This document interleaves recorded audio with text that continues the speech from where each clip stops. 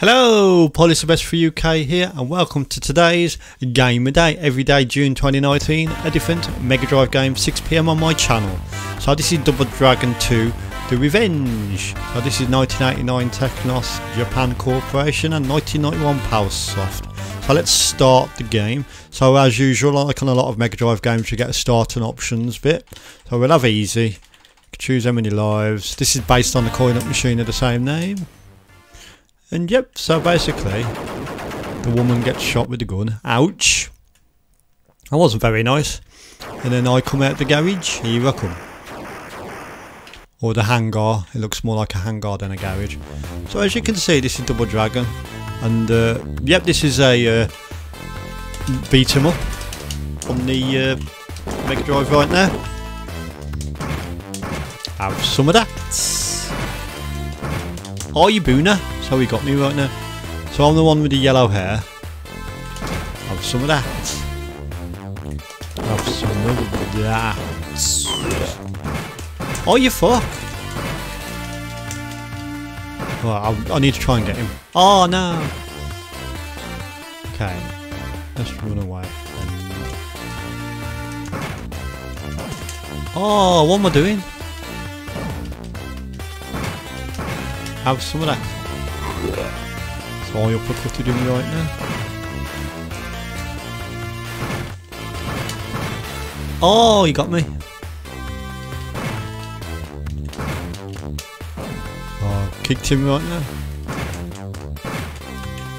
Have some of that. So the hand indicates that we've got to continue on. Watch out for these guys right here. Oh, he's got a knife. Oh shit, and he's got a whip. I want that whip. So we keep going. I'm going to try and get him. Graphics are high in detail. There's nicely drawn. You can tell at the barrels, and you can tell that's a ladder and that's a building and hangar or whatever and garage and stuff. The main characters are drawn quite well. So yeah, it's a very early coin-up machine conversion of a pretty good, decent coin-up machine. I've never played the coin-up machine version. I played the coin-up machine version of Double Dragon 1. Well, I presume, correct me if I'm wrong in the comments, but I presume Double Dragon 2 is also a coin-up machine. Oh, you fuck! I keep getting surrounded. I'll pick up that. How do you pick them up? Oh, come on. So yeah, this is basically what Double Dragon 2 is.